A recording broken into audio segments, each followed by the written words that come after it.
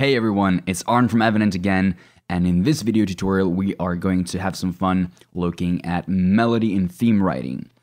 More specifically, how to make your themes more interesting and memorable using fairly simple tips and techniques. So let's just dive right into it. When you're trying to write or improve your theme, I'd actually encourage to, in some ways, limit yourself. This might sound counterintuitive at first, but when analyzing and studying great melodies and classic themes, you quickly realize that these masterpieces are usually doing more with less.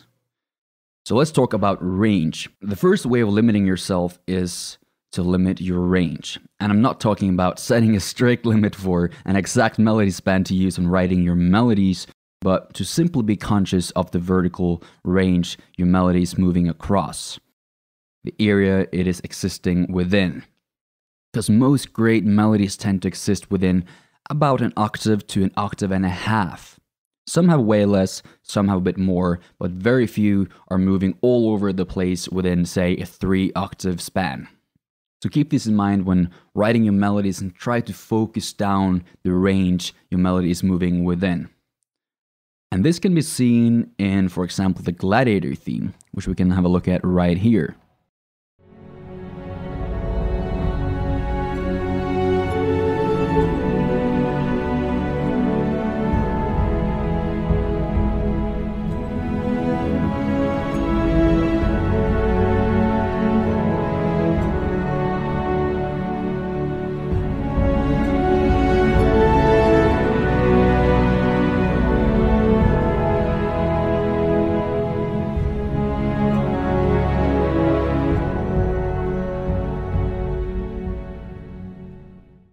You can see that this theme has an octave plus a perfect fourth range.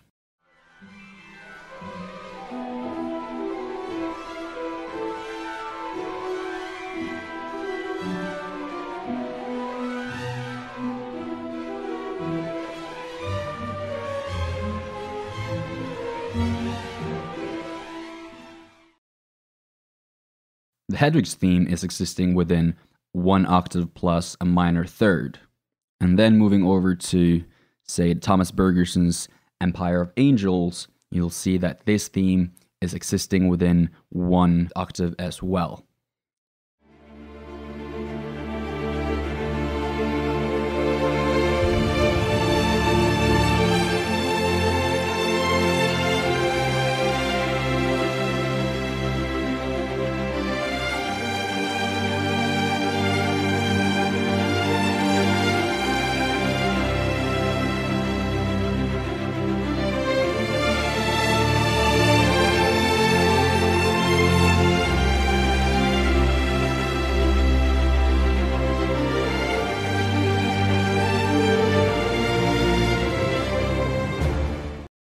So to summarize, try to keep in mind the range that you're using for your melodies and try to limit this area to about 1 to 1.5 octave.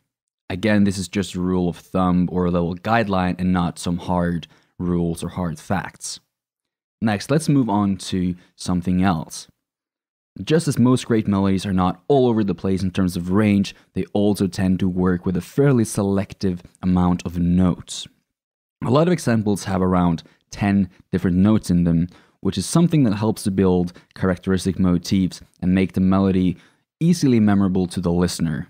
Very few, like famous melodies, tend to have, say, 20 or 40 notes. So while you don't need to have like a magic number to follow, plus minus 10 seems to be a good estimate or a good kind of guideline for the amount of notes that might or might not work in your melody. So to use the melodies from the last tip as an example, Gladiator here has 9 notes. Harry Potter, even with its chromatic movements, has only 15, and Empire of Angels has about 10, I think. So let's move on to something else that's relevant to these things as well. So while I wouldn't call this limiting myself, I'd also recommend finding a central melodic or rhythmical motif, interval, or other characteristic elements to build a melody around. This is something that is happening in most great songs and melodies, be it in film scores or popular music. A recurring motif that is being developed and repeated can really reinforce the main characteristic of your melody, making it more memorable, catchy, and intriguing to the listener. Listen to how the melodic structure and use of motifs in these tracks are pulled off.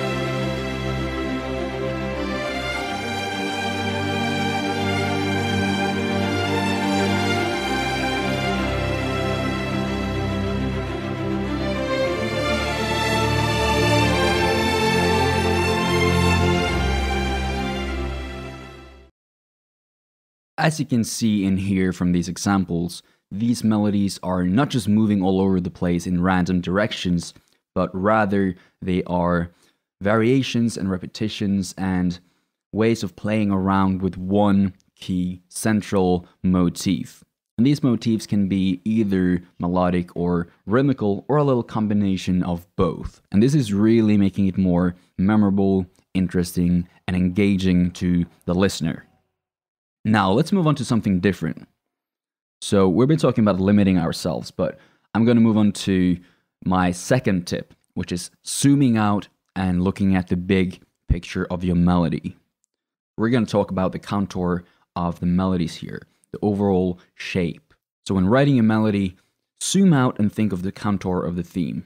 Bring the listener on a little musical journey and don't just go randomly all over the place. Because most great themes take you on a little journey and a little roller coaster ride, starting by introducing the melodic content, taking you on a little journey up and down, and bringing you back at the end. Let's quickly look at a few of the themes we have here and see how their contours are fairly similar, and they all have very common and familiar traits. First of all, let's look at Empire of Angels.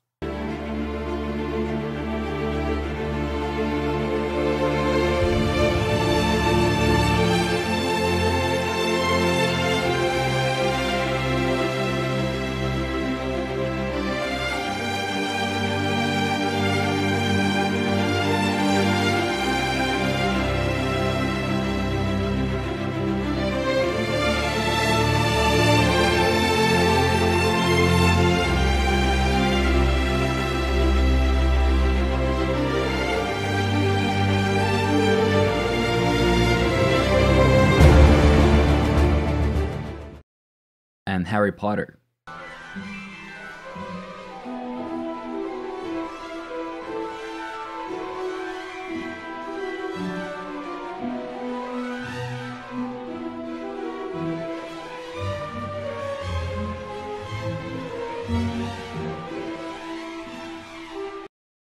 As you can see in the Harry Potter example, we're starting with the simple melodic statement of the main motif. We then get a little variation of it that's taking the listener a little bit down before it's moving up towards the top points and then moving back down to ground level. Let's move on to To Glory from Two Steps from Hell.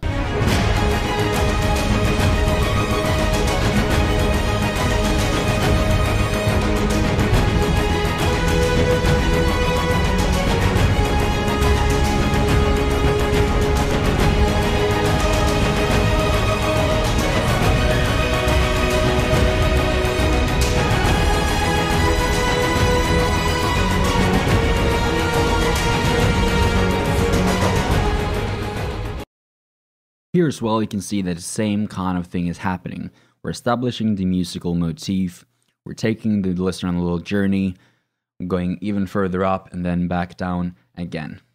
Next, I'd also encourage you to focus on making a top point, a climax in your theme. Make the listener feel like the melody is going somewhere and not just moving around aimlessly. Usually the climax will occur in the latter half of the theme or the final third, but this is more of a common technique rather than a strict rule. The top point is naturally the highest pitch in the theme, building up tension in the melody before moving back down towards the end and concluding the melodic statement.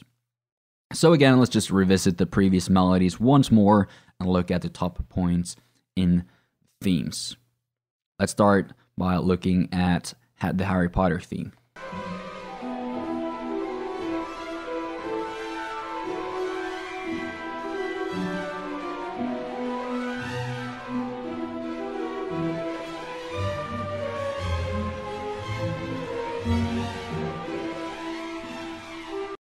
Here you can see that the top point is occurring in the final third of the theme, or the final half. And it's starting at ground level, moving down a little bit, and then reaching the climax, the top point in the theme, before it's moving back down, taking the listener safely back home.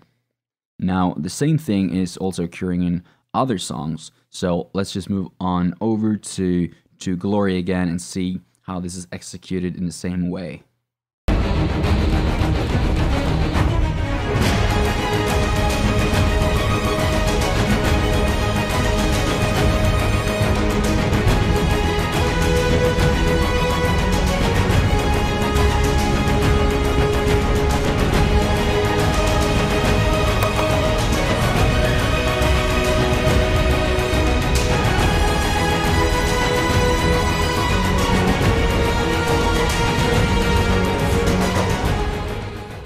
So again, you can see that the same thing is happening. So try to focus on creating a top point that you're building up towards, that entire melody is just climbing towards in the first half, and then you go back down in the end. This is going to make your themes more interesting and more powerful. So now let's move on to the third point, which is, to me, actually one of the most important ones. Focus on making a melody that is memorable and compelling, even without a strong instrumental arrangement, a well-written harmonic background, and a good mix. Don't only try to make a theme that sounds good when it is recorded, mixed, mastered, orchestrated, and, polished in every which way. Focus on something that sounds good in its most simple form. If you sing some of the most famous and biggest hit melodies and soundtracks, you'll find that they're often memorable, characteristic, and interesting on their own. They don't need a solid production or arrangement to be memorable or compelling. They tend to be strong melodies that are rather taken to the next level when applied in a well-produced arrangement, rather than a polished turd that is using the arrangement as a crutch to just sound decent. So focus on making a melody that sounds good, if only sung alone, and you'll likely have a theme that sounds great in context as well. Next is to use something that I personally call the reverse composition check. Don't try to just write a melody with the entire orchestra and with counter melodies and harmonies in the beginning, or at least don't rely on it to make your theme sound good. Take your main melody and chords and arrange or play it simply just for piano. If it sounds good on its own in its most simplified form, it will likely sound good when orchestrated and produced well. If it doesn't, try to find what is lacking and fix it using only the piano. Maybe your melody is too repetitive, maybe it lacks good contour, maybe the chord choices could be more interesting.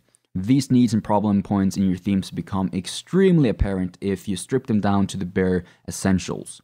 Make something that sounds good when performed simply on piano, and then work your way up to a great orchestration of your theme. So before we round off this thing, let's just listen to some of the early parts of these themes, where the melodies are presented in its most simple form. Let's start with Harry Potter.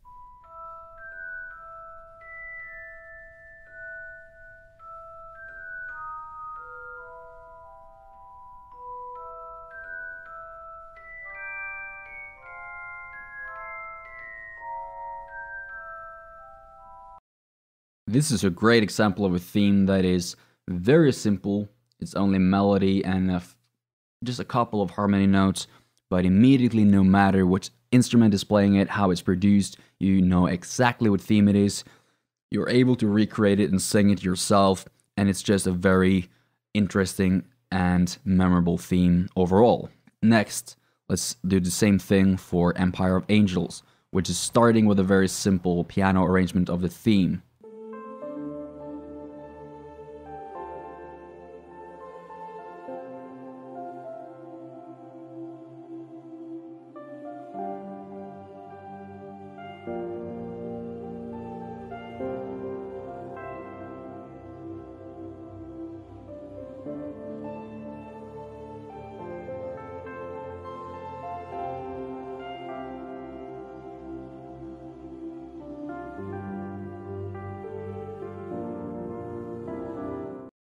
Here as well, we have an example of a theme that when boiled down to just the bare essentials, the melody and the chords, we still have a compelling theme that just works.